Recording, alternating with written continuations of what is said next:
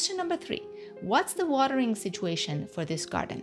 Is there a working outdoor tap close to the garden and a lightweight hose with a proper multi-setting nozzle at the tip that reaches all ends of the garden?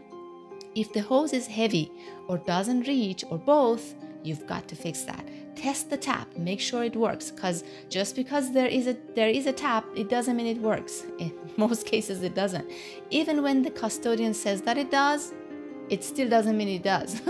Take your students to the setup and watch them work with the hose. You don't want to have to do it yourself for them. You want to empower them to do the work.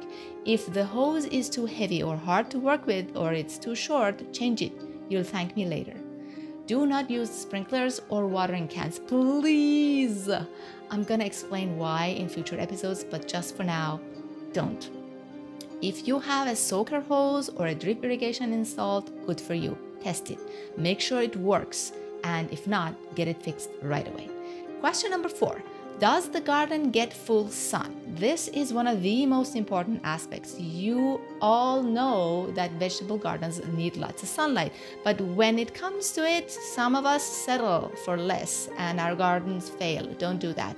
No matter how pretty and well laid your garden is designed, no matter how well the watering system works, no matter how rich the soil is, if you don't have enough sunlight, just don't bother.